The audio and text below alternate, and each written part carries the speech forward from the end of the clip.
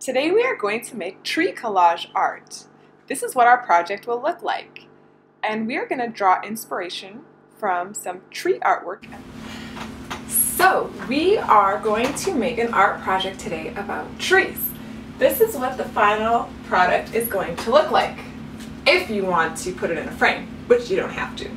So this is a project we did at the Museum of Fine Arts, Houston, and we're going to do it right here at home.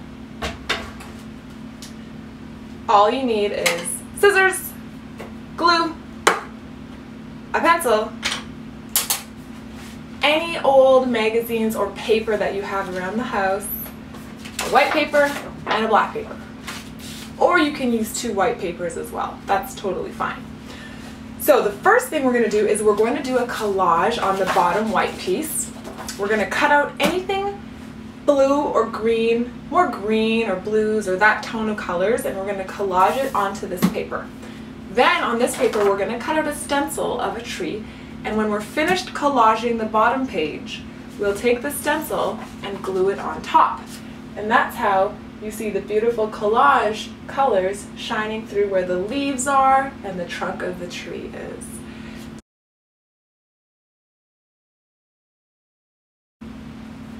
Okay. So what you can do, oh, look at that. I found a cool bug on a red paper. I'm going to cut out the bug because it's a great color green. See if I can find more green. Let's see. Wow. Here's a tree and a wildlife picture. I'm definitely going to cut out that. Let's see what I can find in the Houston magazine. Ooh, this is a nice color. Could that be in my tree? Definitely. Let's rip that out. Let's see if I can find any more green.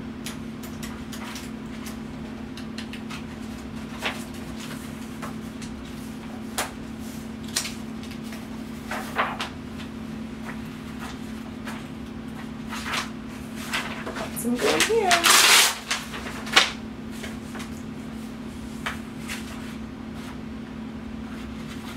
Ooh. Lots of green here. More green here. Ooh. Got some green here.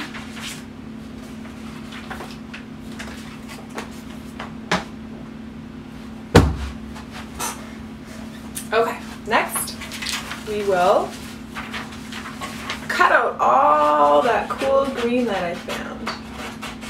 So here's some green.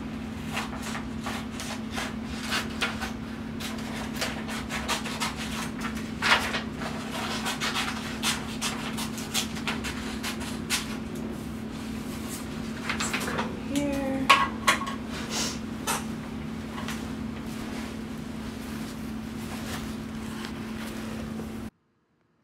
Take all the cutout collage pieces that you've found, and glue them onto the white paper. It's important to fill up the whole white paper with all the pieces that you found. So arrange the shapes in whatever pattern or design you want. Just make sure you don't leave any white. Try to fill up every single part of the paper.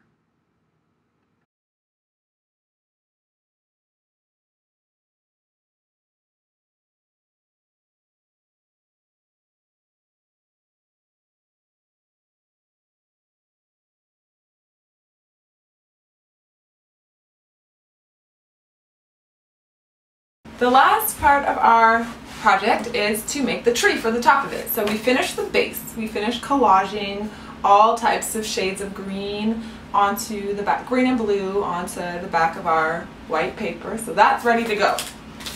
Now to make the tree to go over top of it.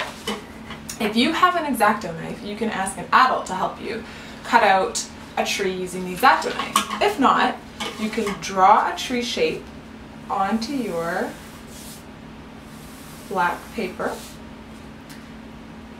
any type of tree that you like. And then, once you've drawn it on a pencil, you can carefully cut out the different parts of the stem.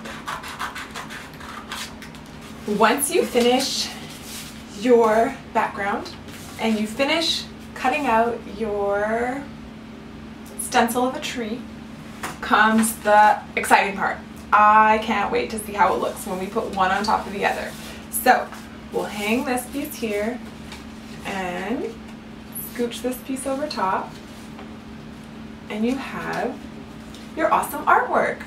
My favorite part is always to look at how the different colors of green and the different patterns line up behind the tree stencil. So let's glue it down for good measure.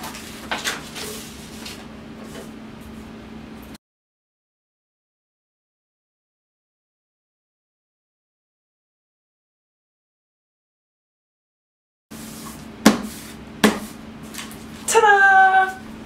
So here we have our tree stencil collage project. This is based on the artwork in the Museum of Fine Arts by Jennifer Steinkamp. So this artist made a digital reproduction, well, a digital project of a tree that we project onto the wall in different galleries in the museum. So hopefully you can come and see our digital projection, and until then you can hang this in your bedroom or on the kitchen fridge. And when you go for walks with your family and walks around the neighborhood, you can look at all the trees and see if there's any trees that look a bit like your project.